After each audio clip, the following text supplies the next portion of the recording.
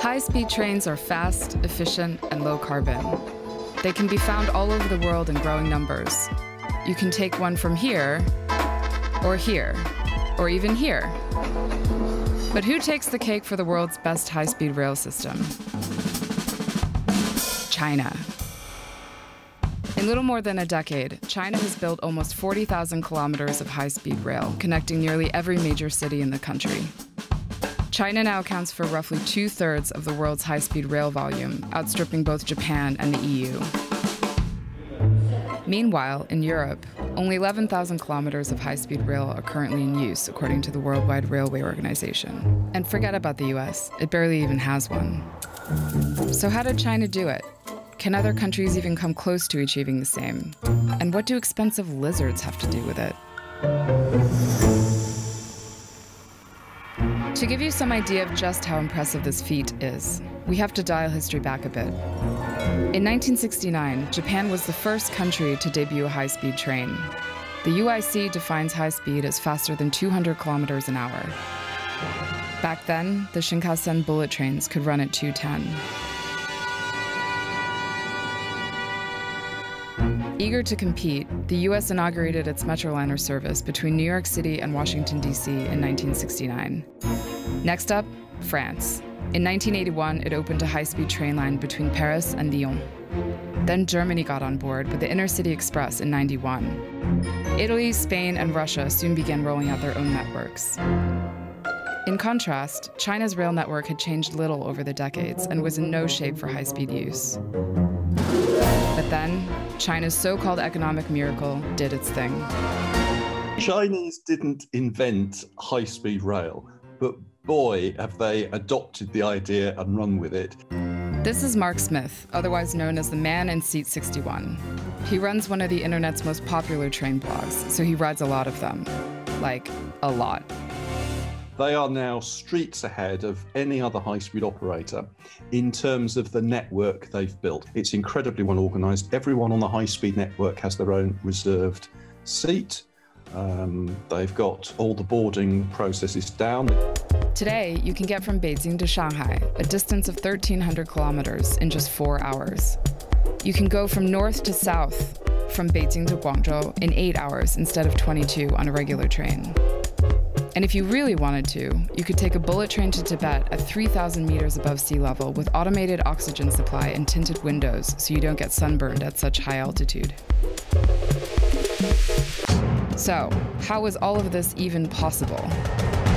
Well, firstly because they could do it for a bargain price. In China, a kilometer of high-speed track costs 17 to 21 million. In Europe, that price tag is 25 to 39 million. China's infrastructure boom was and is a matter of, political will, but also the ability to mobilize massive amounts of cheap labor, which is connected to, cheap materials. This is Cecilia Hans Springer, who does research on the environmental impact of China's infrastructure policymaking. They take a massive amount of, steel and aluminum and other really carbon-intensive materials, which are, sourced from domestic producers. And using domestic producers, of course, boosts the economy. By the 2008 Beijing Olympics, China had already opened its first high-speed line from Beijing to Tianjin that ran at 350 kilometers an hour. They started with the 4x4 network, so 4 north-south, 4 east-to-west routes, and that was around 2004. David Feng is an independent researcher specializing in China's high-speed rail network. Though he's currently sitting in a car, he's probably taken even more trains than Mark Smith. Then, to deal with the financial crisis in the late 2000s, the idea was they would extend part of the 4x4 network. And then afterwards, around the mid-2010s, they were like, wait, this isn't going to be enough. We need to double the whole network. It's going to be 8x8, not 4x4. Except to do that, you also have to move a lot of people out of the way. China has been swift and ruthless about relocating residents. And if you don't want to move, well, they'll just build around you until you do. But it's not just people you have to move. Germany's Stuttgart rail station, for example, has been planned since 1995, but is nowhere near done. It's faced endless budget and planning problems, including lizards. In 2017, the delayed project was further derailed when Deutsche Bahn claimed it would have to resettle endangered lizards at a cost of 15 million euros. That's a budget of 2,000 to 4,000 euros per lizard. Not in China. Chinese legal code allows, basically the authorities to basically China doesn't have that issue because they can just exercise eminent domain and kick people out of their fields. I'm not saying that's good, but it definitely enabled, the development of that network. By 2013, China had built 10,000 kilometers of high-speed rail, just about the total amount currently in use in the whole of Europe. And it doesn't have to worry about profitability. Many lines are running at huge operating losses. Why? Politics, of course. I think the numbers speak for themselves. If it's not economically viable in the near term or even the medium term, there's got to be something else going on, right? And I think that thinking of those hinterlands of China, like Xinjiang and Tibet that you mentioned, is, more part of a Belt and Road Initiative type of program with, clear geopolitical goals alongside economic ones. China's high-speed story has been so successful that trains could actually dominate commercial travel, which bodes pretty well for the country's goal to be carbon neutral by 2060. But there's another factor in its favor. Flying in China sucks. Its airports are consistently ranked the worst in the world for punctuality. With the planes, I was used to delays of up to 5, 6, even 7 hours. I got back in Beijing at 4 in the morning. When I was supposed to be at home like about 10 or 11. He can thank the military for that.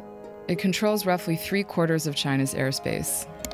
So that means that commercial flights have to wait until the army gives the go-ahead for takeoff. And guess who that's good for? The rails have basically outcompeted the airline companies, like say, for example, between eastern China to central China. Those were routes which were very big with the airliners before high speed came in. The railways have been able to attract so many more customers that flights have pretty much ceased between these metropolitan pairs. Building all of this is carbon intensive, but all in all, China's push for rail still greatly reduces its long-term footprint. And for the world's biggest CO2 emitter, that's a big payoff for the planet. But China's story is nowhere near the end. The country is aiming to double its high-speed network by 2035, taking it to 70,000 kilometers of tracks. As if that weren't enough, the government recently made a big splash around the rollout of its fastest maglev train. You heard that right, magnetic levitation, which goes up to 600 kilometers an hour. It's the world's fastest land vehicle. So, can other countries do the same? Well, no, not in my lifetime. In Europe, you can blame the plane. Flights are just too cheap. Why take a 40-hour train when I can get from Berlin to Edinburgh in 2 hours for, are you ready for it, 10 euros? European air travel has actually been on the rise in the few years. The pandemic devastated all travel, but the rail system took such a hard hit that the EU launched a campaign to lure travelers back. But the bloc's bigger problem is a pretty obvious one. There are 27 countries in it. The biggest issue in Europe is the fragmentation. Different operators with blinkers on looking at their own bit and not seeing the big picture.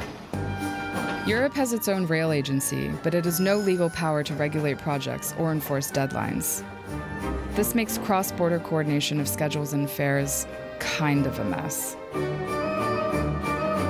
Say you wanted to go from Madrid to Rome by high-speed train. You need 4 different ones to get there: Barcelona, Paris, Turin, then Rome. The whole trip will take you over 49 hours, and you'll have to book each leg separately from different providers. Shanghai to Chengdu is roughly the same distance as Madrid to Rome, which runs on a single high-speed train line and takes 11 hours, with one click.